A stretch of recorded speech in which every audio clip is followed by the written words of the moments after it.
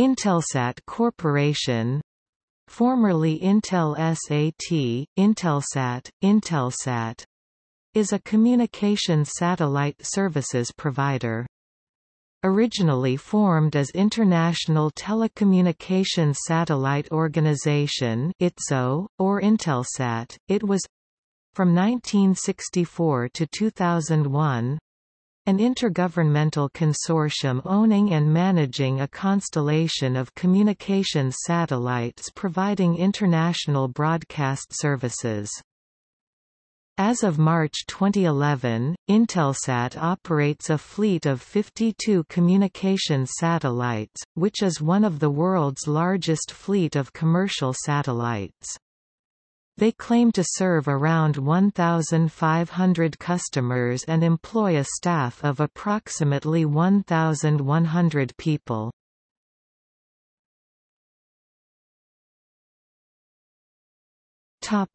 History.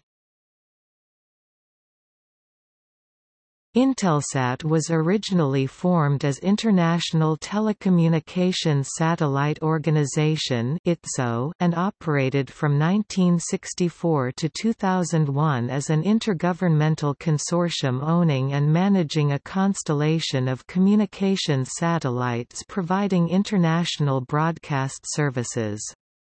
In 2001, the international satellite market was fully commercialized, and the U.S. predominant role in Intelsat was fully privatized after 2001 as Intelsat was formed up as a private Luxembourg corporation.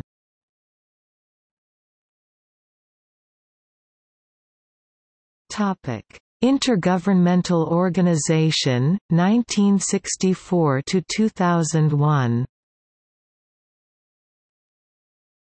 The Intergovernmental Organization (IGO) began on 20 August 1964, with 11 participating countries. The 1964 agreement was an interim arrangement on a path to a more permanent agreement.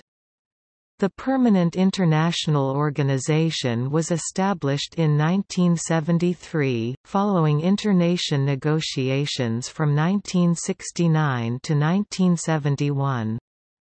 The most difficult issue to resolve concerned the shift from management of the system by a national entity to management by the international organization itself.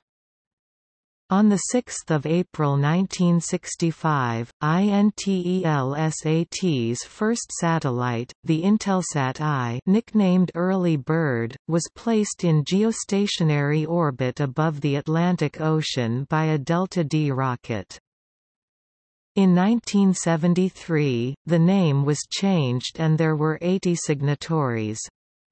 Intelsat was governed initially by two international agreements, the agreement setting forth the basic provisions and principles and structure of the organization, signed by the governments through their foreign ministries, and an operating agreement setting forth more detailed financial and technical provisions and signed by the governments or their designated telecommunications entities. In most cases the latter are the ministries of communications of the party countries, but in the case of the United States, was the Communications Satellite Corporation (ComSat), a private corporation established by federal legislation to represent the U.S. in international governance for the global communication satellite system. Intelsat at that time directly owned and managed a global communications satellite system, and structurally consisted of three parts. The Assembly of Parties, meeting every 2 years and concerned with aspects primarily of interest to the parties as sovereign states, with each country having one vote. The meeting of signatories, meeting annually and composed of all the signatories to the operating agreement, primarily working on financial, technical and program matters, with each country's signatory having one vote. A board of governors, meeting at least 4 times each year, making decisions on design, development, establishment, operation and maintenance of the in-space assets, appointed by signatories, but weighted to each signatory's investment share in the space assets. The 1973 agreement called for a 7-year transition from national to international management, but continued until 1976 to carve out technical and operational management of the system, to the U.S. signatory, the Communications Satellite Corporation, which had also served as the manager of the global system under the interim arrangements in force from 1964 to 1973. Later phases of the transition resulted in full international governance by 1980. Financial contribution to the organization, its so-called investment share, was strictly proportional to each member's use of the system, determined annually, and this corresponded to the weighted vote each would have on the Board of Governors. Intelsat provides service to over 600 Earth stations in more than 149 countries, territories and dependencies. By 2001, Intelsat had over 100 members.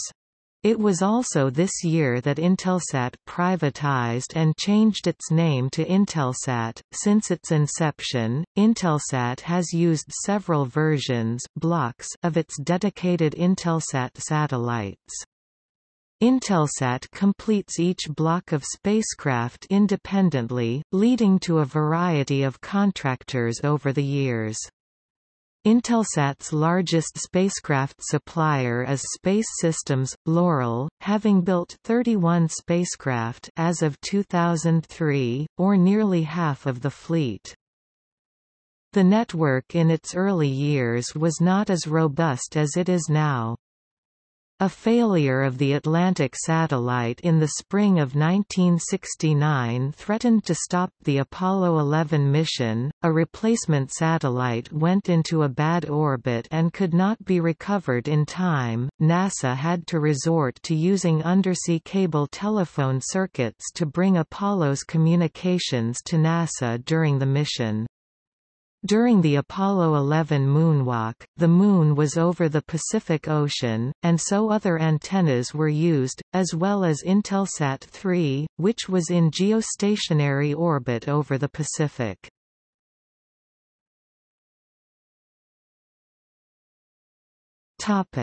Commercialization. By the 1990s, building and launching satellites was no longer exclusively a government domain, and as country-specific telecommunications systems were privatized, several private satellite operators arose to meet the growing demand. In the U.S., satellite operators such as Panamsat, Orion Communications, Columbia Communications, Iridium, Globalstar, TRW and others formed under the umbrella of the Alliance for Competitive International Satellite Services to press for an end to the IGOs and the monopoly position of Comsat, the U.S. signatory to Intelsat and Inmarsat. In March 2001, the U.S. Congress passed the Open Market Reorganization for the Betterment of International Telecommunications (ORBIT) Act to privatize Comsat and reform the role of the international organizations. In April 1998, to address U.S. government concerns about market power, Intelsat's senior management spun off 5 of its older satellites to a private Dutch entity, New Skies Satellites, which became a direct competitor to Intelsat. To avert the U.S. government's interference with Intelsat, Intelsat's senior management unsuccessfully considered relocating the IGO to another country.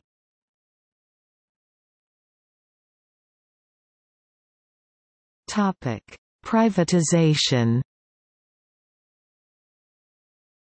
On 18 July 2001, Intelsat became a private company, 37 years after formation. Prior to Intelsat's privatization in 2001, ownership and investment in Intelsat, measured in shares, was distributed among Intelsat members according to their use of services. Investment shares determined each member's percentage of the total contribution needed to finance capital expenditures. The organization's primary source of revenue was satellite usage fees which, after deduction of operating costs, was redistributed to Intelsat members in proportion to their shares as repayment of capital and compensation for use of capital. Satellite services were available to any organization, both Intelsat members and non-members, and all users paid the same rates. Today, the number of Intelsat satellites, as well as ocean-spanning fiber optic lines, allows rapid rerouting of traffic when one satellite fails. Modern satellites are more robust, lasting longer with much larger capacity. Intelsat Americas 7, known formerly as Telstar 7 and now known as Galaxy 27, experienced a several-day power failure on the 29th of November 2004. The satellite returned to service with reduced capacity. Intelsat was sold for US $3.1 billion in January 2005 to four private equity firms, Madison Dearborn Partners, Apax Partners, Permira and Apollo Global Management. The company acquired Panamsat on 3 July 2006, and is now the world's largest provider of fixed satellite services, operating a fleet of 52 satellites in prime orbital locations. In June 2007, BC Partners announced they had acquired 76% of Intelsat for about €3.75 billion. BC Partners has since sold all their share and Intelsat is a standalone company.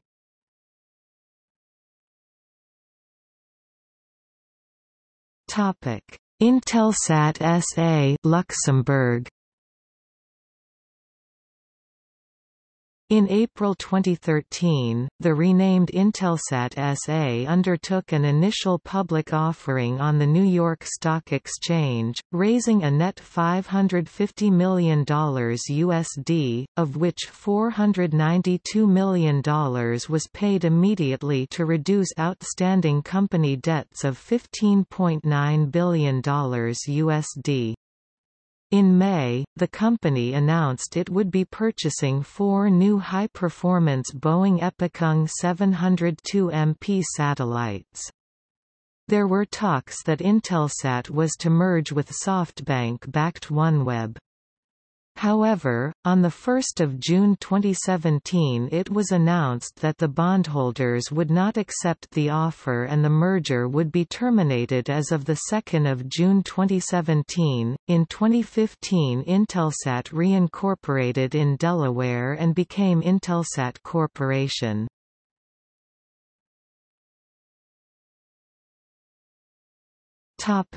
Operations. Intelsat maintains its corporate headquarters in Luxembourg, with a majority of staff and satellite functions. Administrative headquarters is located at the Intelsat Corporation offices in Tysons Corner, Virginia.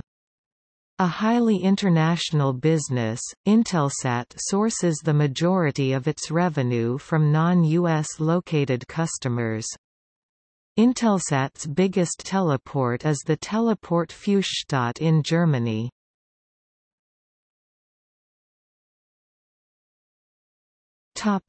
In-space refueling demonstration project. As of March 2011, Intelsat has agreed to purchase one-half of the 2,000 kg (4,400 pounds) propellant payload that an MDA Corporation spacecraft satellite servicing demonstration project would take to geostationary orbit.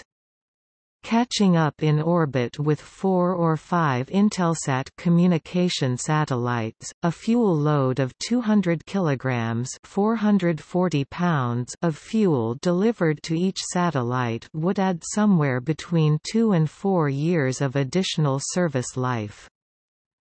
A near-end-of-life Intelsat satellite will be moved to a graveyard orbit 200 to 300 km (120 to 190 miles) above the geostationary belt, where the refueling will be done without consequence to the Intelsat business. As of March 2010, the business model was still evolving.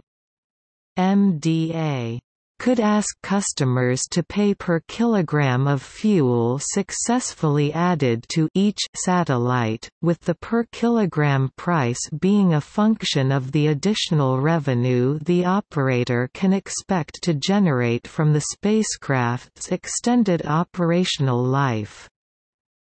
The plan is that the fuel depot vehicle would maneuver to several satellites, dock at the target satellite's apogee kick motor, remove a small part of the target spacecraft's thermal protection blanket, connect to a fuel pressure line and deliver the propellant. MDA officials estimate the docking maneuver would take the communications satellite out of service for about 20 minutes.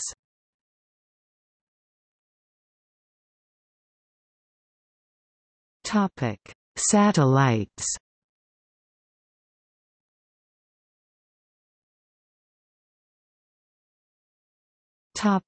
Renaming.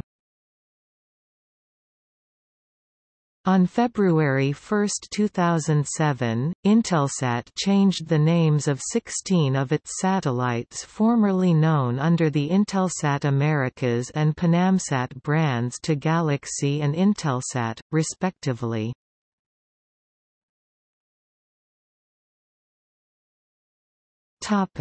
Satellite list.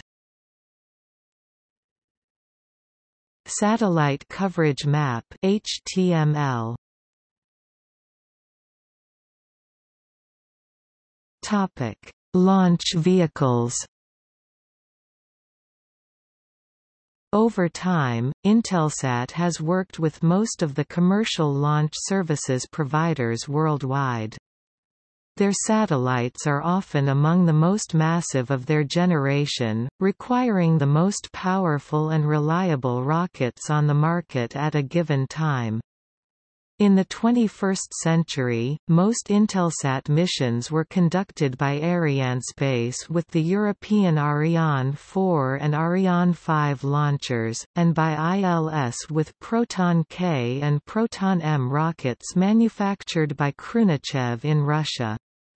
Intelsat also took advantage of the Equatorial Sea launch offering with Zenit 3 SL rockets launched from the Ocean Odyssey floating platform, until they suspended operations in 2014.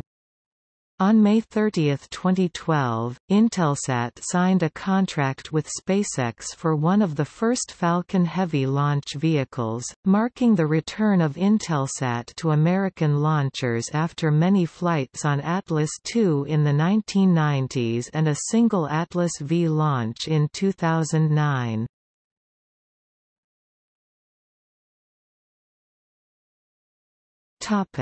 See also: Comsat, Eutelsat, Inmarsat, Intelsat 708, Intelsat Americas, Intersputnik, SES S.A.